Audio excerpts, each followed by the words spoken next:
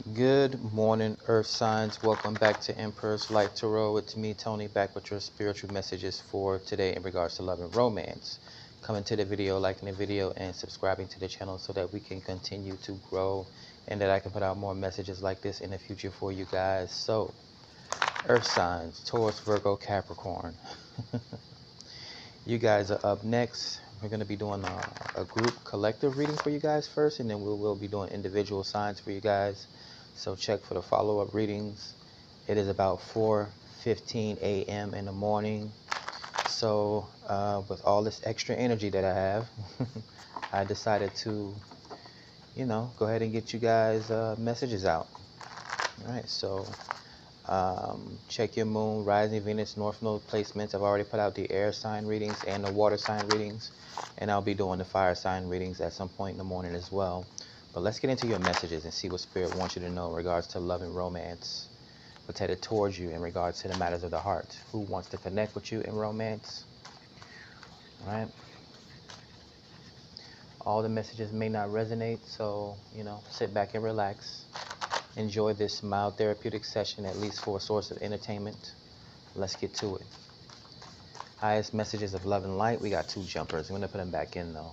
King of Bubbles and the World card. Good omens, possibly. Could be connecting with someone online in regards to romance. But Spirit, may I please have the highest messages of love and light for our Earth sign collective today. Taurus, Virgo, and Capricorn. What are the romantic messages? What do they need to know at this time in regards to the matters of the heart? All right, so we'll pull the top 5, and then we'll take a look at the bottom. So there goes one authentic jumper. The Lover's card, yeah. It is air sign, it's communication, it's Gemini. It's indicative of soulmate energy. I'll shuffle one more time.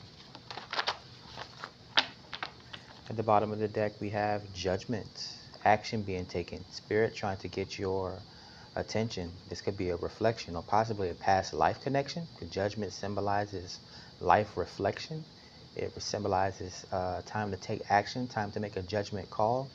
It also symbolizes a earth angel type energy, a possible motivational speaker. But yes, definitely Spirit or the universe trying to get your attention, right? Blowing that horn. So that's what's grounding the reading here. Judgment, time to take action.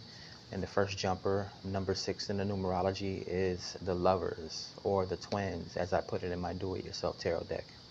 So a good start for the Earth sign collective. You may be communicating with a air sign. We have 5 of bubbles showing up. Some sort of a change in your emotions, right? We got the 6 of Gems. Okay, so reciprocation here, yeah. Balance. This could be someone volunteering time or donating time or showing some sort of a grace or charity in this situation. All right. So with this being a love reading and the energy of the person coming towards you, you could be having a Gemini coming towards you.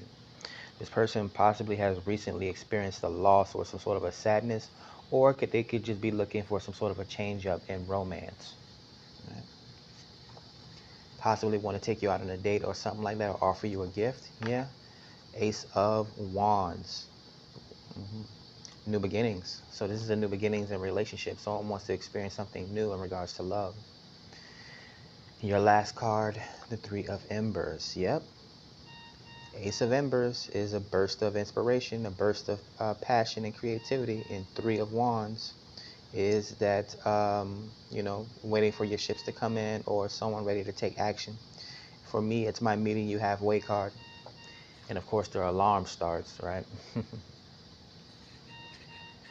Let's see. But overall, positive energy, I would say, so far, yeah.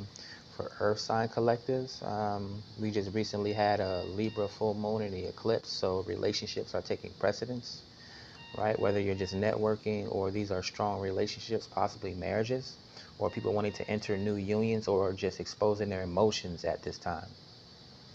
But yeah, first card or the jumper was Twins, Gemini, air sign. You could be dealing with any air sign, but the Lovers symbolizes Gemini. It symbolizes actually soulmate energy.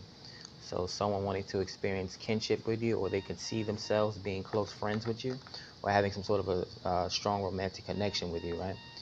This would be some sort of a change as well. This would be like someone that recently experienced a loss and now they want to try something new, possibly like, for example, dating outside of their culture, right? The Six of Gems, right? Typically donations, right? For you businesses out there, you wouldn't know what it's like super chatting or providing something for someone and getting a repayment. I mean, for me, it's a Libra card. You know, Libras are pretty much martyrs, or typically they deal in business, right? Salesmen and that sort of thing. So your person, the person that's coming towards you, they could be a salesman. They could be into motivational speeches as well. So they could own some sort of a platform where they speak. And then, of course, we have the Ace of Embers, right? Maybe they're very creative. Maybe there's some sort of a traveling speaker as well. Reminds me of a TED talker, right? The Ace of Wands is also one of the most phallic cards in the deck. So this person is attracted to you, right? There's chemistry brewing here. And then the Three of Embers. They're wanting to contact you. They're wanting to come towards you. Possibly wanting to let you know about this excited passions or this thrill, this new beginning that they want to take with you. Right? So that is what I have for you here today, Earth signs. Like the video, subscribe to the channel so that we continue to grow. Check out your individual signs, which I'll be recording next, and I'll catch you in those videos. Peace.